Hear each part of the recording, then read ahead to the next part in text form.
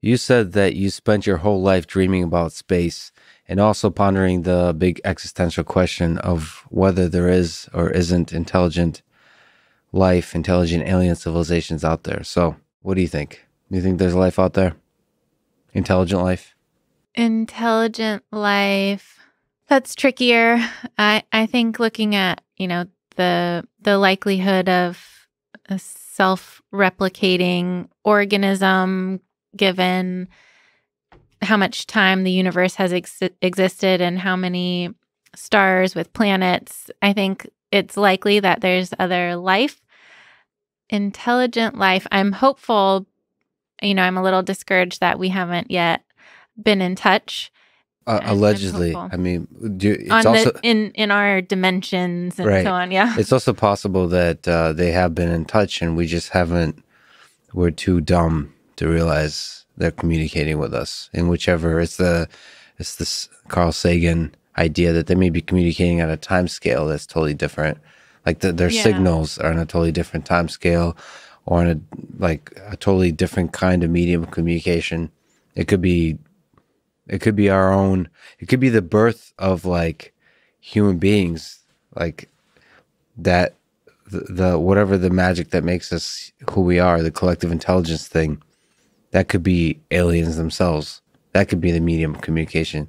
Like the nature of our consciousness and intelligence itself is the medium of communication. And like being able to ask the questions themselves.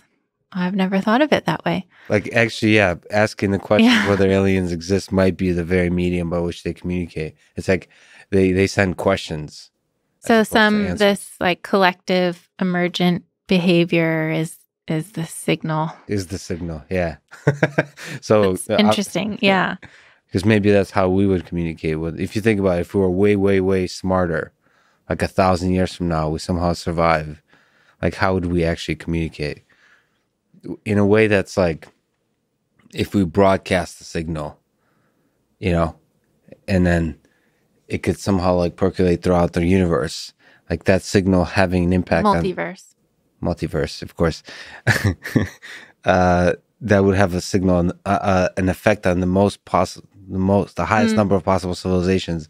What would that signal be? It might not be like sending a few like stupid little hello world messages. It might be something more impactful, where it's almost like impactful in a way where they don't have to have the capability to hear it. It like forces the message to have an impact. Right.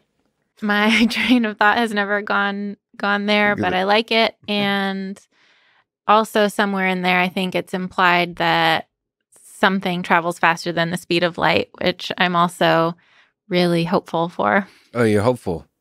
Are you excited by the possibility that there's intelligent life out there? Sort of, you work on the engineering side of things. It's this very kind of focused pursuit of moving things through space efficiently. Mm-hmm.